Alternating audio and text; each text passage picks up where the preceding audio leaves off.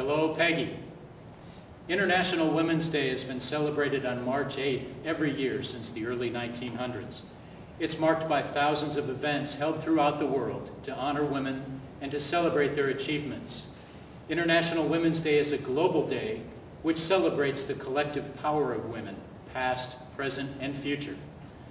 Peggy, as the first woman commander of the International Space Station, you're a role model to women around the world, connecting their dreams and inspiring them to achieve their full potential.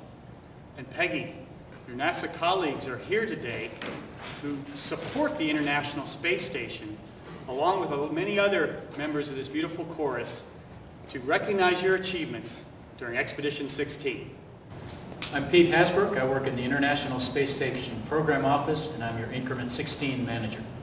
I'm Greg Holt, NASA Mission Operations, Flight Dynamics. I'm Mark Smith, and I work for USA as an ISS Operations Planner. I'm Wayne Draper, Chief Financial Officer, retired. I'm Al Braskin with United Space Alliance, Orbital Element Engineering. And I'm Jeff Jones, NASA Flight Surgeon. Peggy, as you know, the tradition is on International Women's Day for wives, mothers, grandmothers, and even girlfriends to receive gifts from their special men.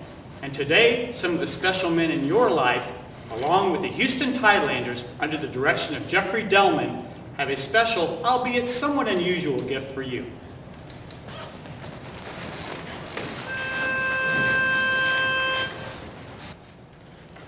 Oh, my heart's in the world.